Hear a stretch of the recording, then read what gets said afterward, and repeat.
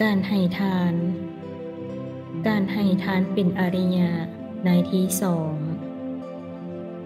สารีบุตรบุคคลบางคนในโลกนี้ให้ทานโดยบ่มีความหวังผลให้ทานโดยบ่มีจิตผูกพันในผลให้ทานโดยบ่มุ่งการสั่งสมบุญให้ทานโดยบ่คิดว่า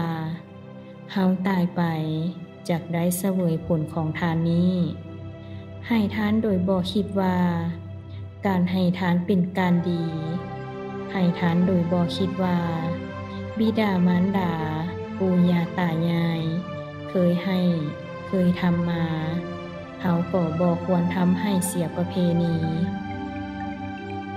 ให้ทานโดยบ่คิดว่าเฮาหุงหากินสมณะหรือพราหมณ์เหล่านี้บ่หุงหากินเฮาหุงหากินได้จะบ่ให้ทานแก่สมณะหรือพราหมณ์ผู้บ่หุงหากินบ่สมควรให้ทานโดยบ่คิดว่าเฮาจักเป็นผู้จำแนกทานเหมือนฤาษีแต่ครั้งก่อนคืออัฏฐกะฤาษีวามกะฤาษีวามเทวะฤาษีเวสสามิตรฤาษียมทัตขิฤาษีอังคิรสะฤาษีภารัทวาสะฤาษีวาเสถะฤาษีกัสสปะฤาษีและภักขุฤาษีบูชามหายันให้ทานโดยบ่คิดว่าเมื่อเฮาให้ทานอย่างนี้จิตจะเลื่อมใสเกิดความปลื้มใจและโสมนัส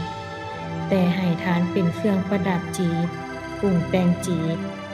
จิตตาลังการังจิตตปริคารัง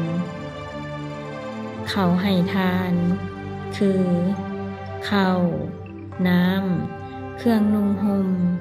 ยานพาหนะดอกไม้ของหอมเครื่องลูกทาที่นอนที่อยู่อาศัยและประทีปโคมไฟแก่สมณะหรือพราหมณ์เขาให้ทานนั้นแล้วเมื่อตายไปยอมเข้าถึงความเป็นสหายแห่งเทวดาเหล่าพรหมกายิกาเขาสิ้นกรรมสิ้นฤทธิ์สิ้นยศหมดความเป็นใหญ่แล้วเป็นผู้บ่ต้องกลับมาคือบ่มาสู่ความเป็นอย่างนี้